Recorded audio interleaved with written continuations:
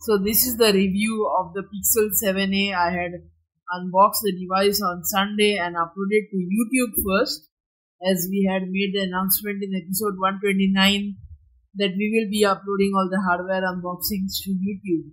So this is the review. I am recording this on Saturday at about 9 p.m. Indian time, and it's almost been a week. So this is the review. So on Monday I used the phone on 5G because I had some problems with my network carrier, so the SIM card got activated on Monday, so I used it for 5G, and that time the phone was heating up like crazy. The battery also was dropping, and then on Tuesday or Monday evening I came home, downgraded the phone to 4G. Downgrade, I mean set the network preference to LTE. That is a downgrade. And then Tuesday it didn't heat anything. There was no heating, and so the whole week went like that. On Wi-Fi there is no heating at all. The battery life is pretty good on this phone, not like the 6A. So if you keep your phone idle, there is like a 12% loss in 12 hours, so a percent per hour.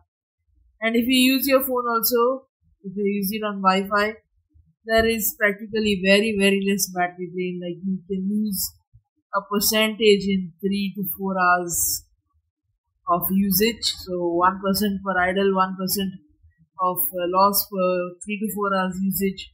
If you use it on 5G, there will be a very lot of battery drain.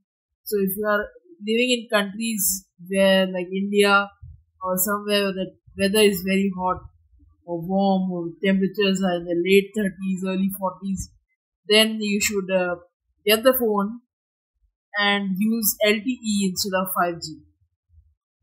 The phone has face unlock, so that's why I bought this phone. So let me just show you. 9:03 p.m. Unlocked. Unlocked by face.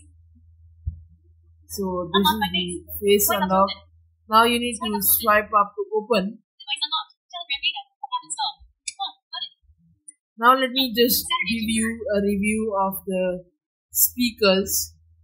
WhatsApp has search And app. I'm going to play some Gathering. YouTube has of our podcast because we may get a shortcuts. copyright strike.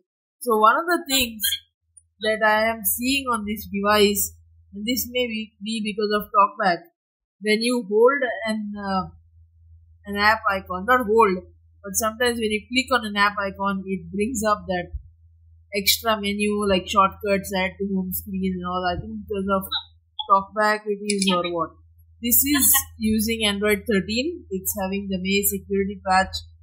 Android 14 beta is not available for this device as of now, so I have not enrolled it, but as it becomes available, I think sometime this month, maybe tomorrow or second Monday of June,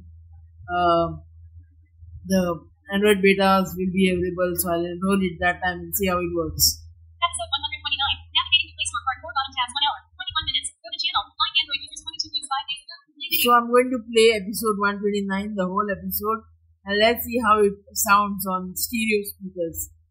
This may not sound correct if you are listening to the podcast on your podcast app or something, because it may sound a lot of processed, but you should listen to a YouTube channel for the best sample. Minimize. Button. Out of list.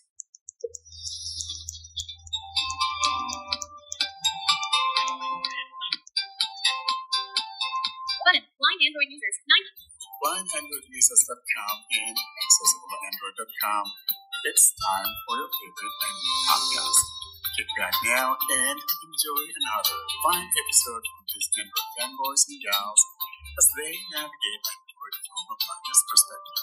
And now, here's your crew.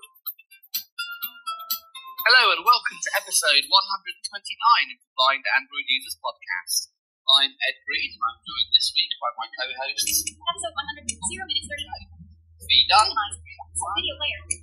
0 minutes 42 seconds. Enter bolster. Opening intro. 0 minutes. Next video. Fast forward. Pause video.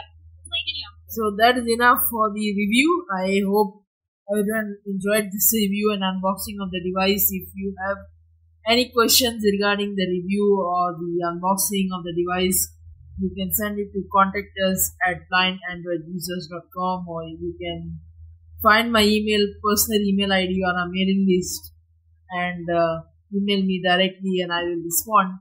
So till then, this is Austin Pinto signing out of the Pixel 7a review series for the Blind Android Users podcast.